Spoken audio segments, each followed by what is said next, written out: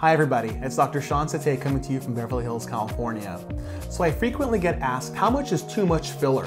So today we're going to demonstrate how much one syringe of filler really is. And I think it'll kind of help objectify everything.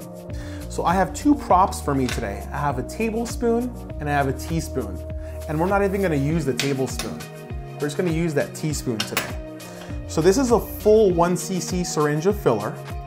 And when I take this, and I actually go ahead and inject it onto my teaspoon. And right now we're almost nearing, not even halfway of the syringe yet.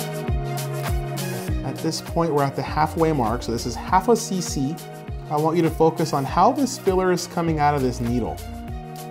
And we're almost done, we have about 0.2 cc's of that filler left.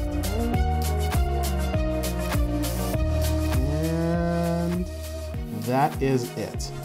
This is 1 cc of filler, and this is a teaspoon. This is the actual consistency of the filler. Now mind you, every filler has a little bit different consistency, malleability, has a little bit more of a cohesive nature to the filler. And that's 1 cc of filler. We're all done here. Thank you very much.